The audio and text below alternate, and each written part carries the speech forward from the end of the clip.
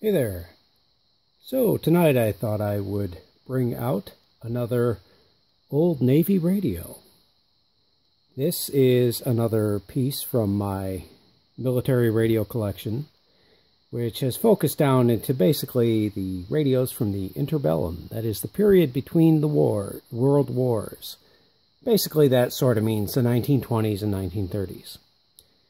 This is a Navy set, and it is one of the two receivers that you find in a model RAM. Now this, it's a weird one. It's back in mid-1935, Western Electric was contracted by the Navy to produce 40 sets of a transmitter called GN and the matching receivers called RAM. This is one of the receivers. Apparently the receivers came in sets.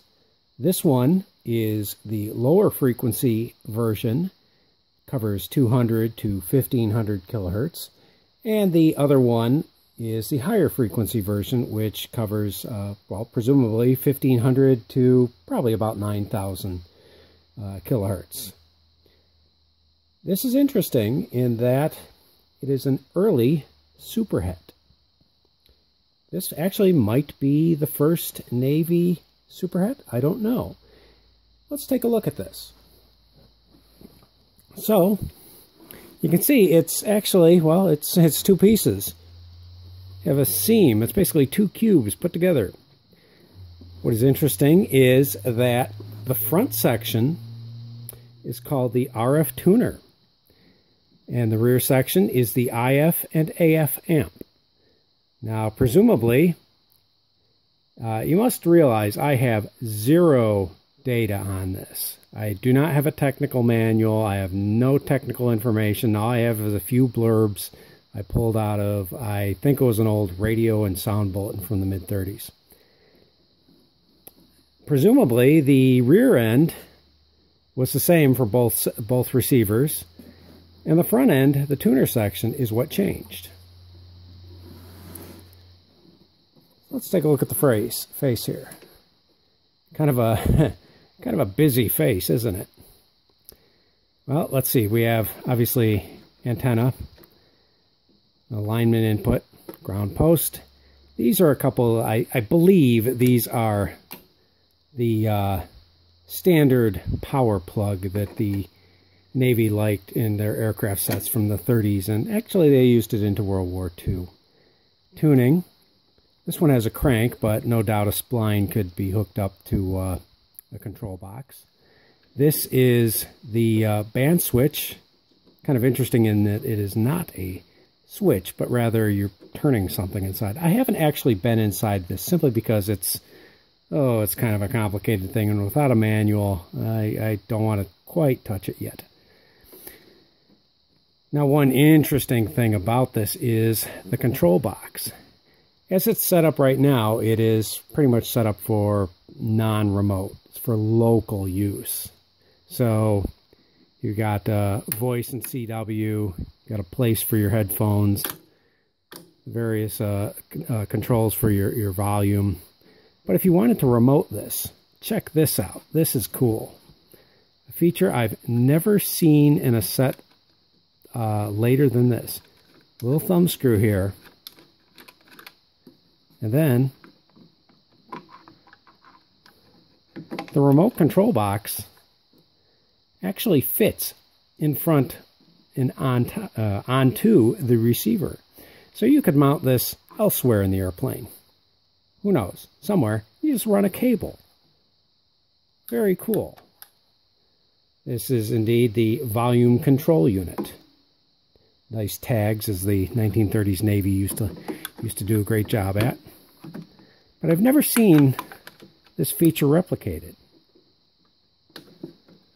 Presumably the higher frequency receiver was pretty much the same. Let's see, we got a couple of shock mounts. Power comes through the rear. This, I don't know what this is about. Maybe hacked in. I don't know. That's relatively clean hole. It may not be ham hacked. I don't know. course, you got to have nice hatches for Navy stuff. And the tubes are actually nothing special. We do not have interesting Western Electric tubes in here, so don't get too excited. They're kind of standard types, big pin types from the mid-30s. Have a little bit of a tuning chart here, so you can kind of estimate where you are with the 4 bands. Why did this set fail to be adopted? Who knows? Like I said, the Navy contracted Western Electric to make 40 of these dual receiver sets. This is serial number 1, by the way. Is it the only one they made? Maybe the contract didn't run its course? Who knows? Well, I take that back. Probably not, because I actually do have the transmitter, a GN. It's in terrible, terrible condition. It's been very much ham-hacked. But that serial number, I believe, is beyond 1. So presumably they actually made all 40 sets. In the very little bit of information I have, the Navy called these experimental sets, but I don't see anything on the tags to indicate that they were experimental. Usually experimental sets have some sort of special tag of some sort of nomenclature that says, hey, this is experimental.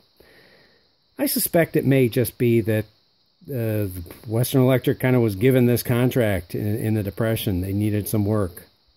The Navy had quite a bit more money than the Army did back then, so they could afford to dish out contracts for new equipments. This is one of them. 1935. Apparently, did not get adopted. This is the only one I've ever seen, apart from well, I guess the GN transmitter. Although I have heard there's another GN somewhere out in California. I'd certainly like to swap stories because, hey, I have no information, no technical manual, no nothing for this set. Just a few little blurbs and some stock catalogs and some information I got from, I think, an old radio and sound bulletin. So if any of you guys have anything about GN or RAM, let me know. You can leave it in the comments. I'd certainly appreciate that, because this is, I don't quite want to just start ripping into this thing without a schematic and such like that. I would like to fire it up, AM broadcast band, so hey, you can listen to the ball game. I'd certainly like to find a matching high frequency receiver. Doubt I ever will, but hey, hope springs eternal.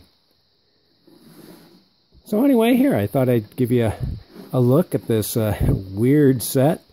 It's, I guess, between the RU and the later command sets from ARC, the RAV, RAT, and I guess even the GERAX. Those were all a bit later, but this one, 1935. Western Electric, RAM. Okay, well, if you like this, leave a like, maybe subscribe. See if I can dig out some more of my 1930s military stuff. I do like the kind of refined, crude ideas that they had back then. Maybe someday I'll even drag out the GN, even though it's kind of, it's been hacked. Anyway, have any questions or whatever? Leave those in the comments too. Okay, see you later. Bye.